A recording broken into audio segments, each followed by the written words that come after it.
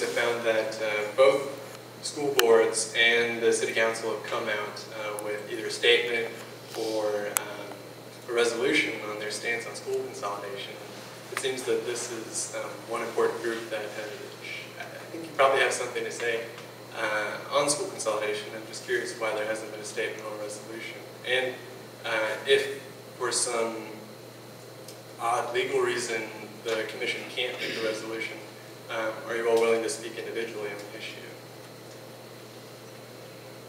Answer that motion. If you ever notice, I think the simplest way to put it, look at your tax notice. It says county taxes and school taxes. We're two totally different entities, the county school system and the county school and the commission. And I don't feel like that we should be meddling in their affairs. And I feel like there's some people that don't meddle in their affairs, wish they wouldn't have. And more than likely because it is a school issue, it is the city charter.